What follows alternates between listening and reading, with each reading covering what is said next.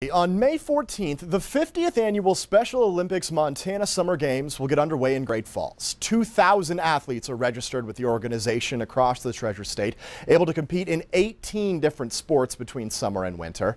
But that number could be cut by over 20% if some things don't change. Powerlifting is among the struggling events, but there is a passionate group in Billings trying to save it. 6, 7, 8, 9, 10. Racket. Good. The weight doesn't care what your abilities or not abilities to do anything are. Shoulders in the bench. Are you ready? 1, 2, 3. The weight is completely oblivious to who you are, what kind of day you had. There's no way to fake powerlifting. Shoulders back. You can either pick up the weight. 5. Good job, Chris. Or you can't. Super light, right?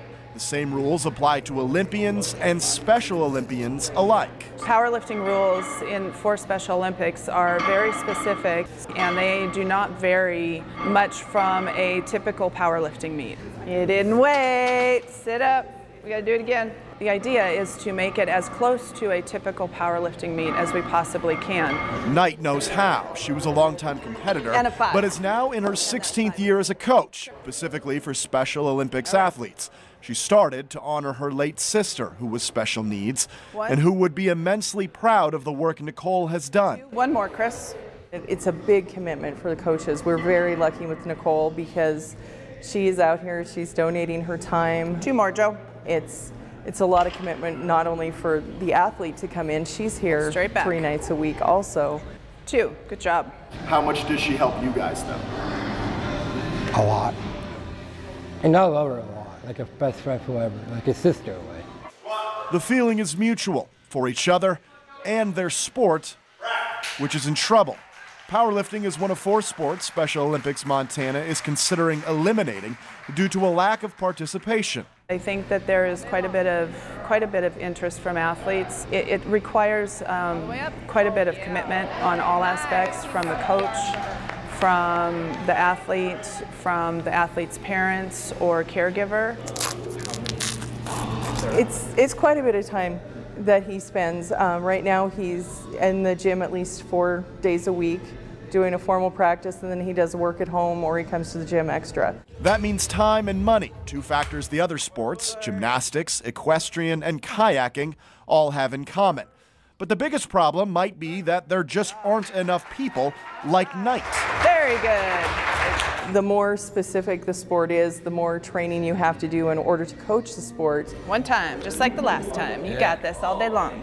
There's, certain sports that people do more recreationally that it may be easier for them to pick up a bowling ball and help someone learn how to bowl, versus powerlifting takes training, so you need a little bit higher level of training in order to coach it.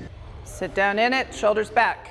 Ironically, that specificity is the reason why Marin's son Chris and others have stayed with powerlifting over other sports. Chris has been involved in Special Olympics since he was 8. Powerlifting is fairly new. He's been doing it for the last 4 years. He very much enjoys it. It's been challenging for him, both mentally and physically, as he's figuring out the rules. His endurance has increased, and he has lifted more than I thought he was ever going to be able to. Drive, Chris, drive. Good job. Nice work. The hardest one's done. Yeah.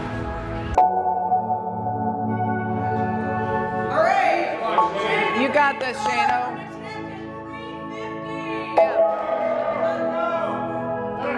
Nice.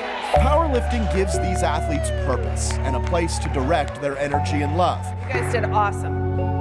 Fantastic. They don't concern themselves with the politics and details of why their sport hangs in the balance. What matters to them are moments like these.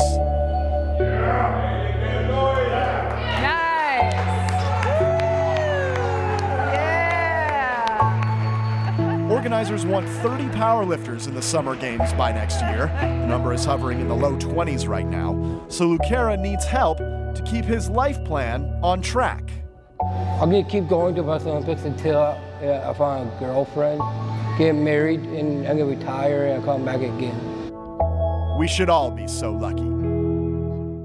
Thanks to photographer Brandon Sullivan for putting that story together. Again, you can catch these athletes plus hundreds more at the State Summer Games May 14th through 17th in Great Falls.